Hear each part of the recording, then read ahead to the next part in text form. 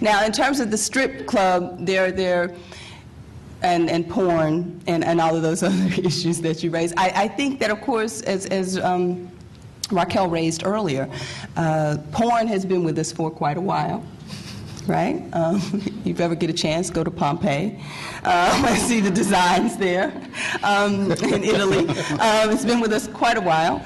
And variations of the strip club industry have been with us as well. I think what has happened is we see an interesting merger between hip-hop and porn and hip-hop and the strip clubs. And we see the strip club imagery, of course, predominating in the videos a great deal.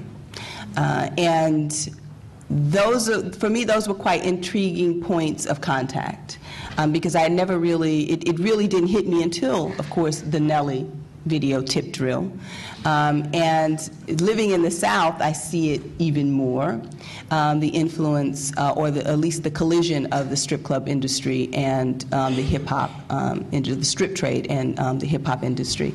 And porn as well. Of course, porn generates billions of dollars, as does hip-hop. And so, you know, you have artists like, who's the former frontman? he's all in the book, and I can't remember him now. The former frontman of, he was with 2 Live Crew.